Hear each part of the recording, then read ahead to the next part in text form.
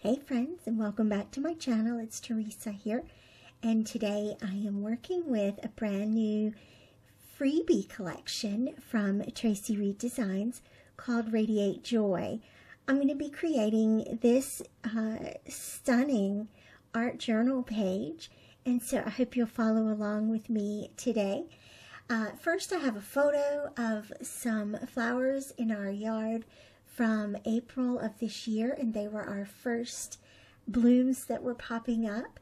And then I've created a background here using some of the digital pattern papers and the digital mixed media products in the digital collection. And so I've created that background page and printed them out to 5x8. I'm using just an everyday traveler's notebook here. And then I also did a mixed media background. I did this a couple of years ago. It's the polka dot on white that you see, just using acrylic paints and a polka dot stencil. I didn't record that part of my process. Like I said, it was in my stash, and so I just thought I would use it today, kind of to help that photo pop a little bit more off of the page. And then I also printed out some of the embellishments in this collection, and also notice the scallops.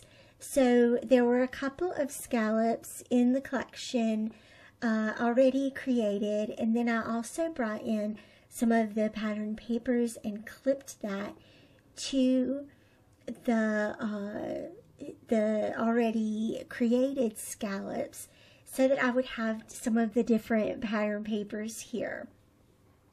And so to start with, I went ahead and adhered my photo to the stenciled background, and then I'm going to start laying down some of the scallops here for the layout. These are going to serve to ground my photo and my title. And the title, by the way, says Chase Joy, and I used the chase word that Traci created and the joy Woodward, not Squidward, but Woodward, just a little tongue-in-cheek humor there. I pulled those together into one element, so merged the layers down in Photoshop and then added a second stroke. The chase already had a stroke, but I added a second stroke to the full title so that they would also stand out against the background. And then I'm just layering these beautiful scallops now up the page.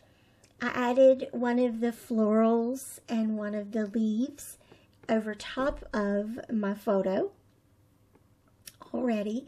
And then I printed and cut the other floral, and that's going to go here on the right-hand side of the layout to balance those two elements to each other. So the title itself is going on top of the scallops, and notice how I carried one of the scallops across to underneath the photo. This ties the photo group on the left-hand side and the title group on the right-hand side. The scallop serves to tie those together and visually lead you across. And I love that they also add this gorgeous little bit of texture. You'll notice as I go throughout the process that I'm just lifting those scallop edges a little bit. And when you see the close-ups of this layout, I think you'll see that gorgeous scallop texture.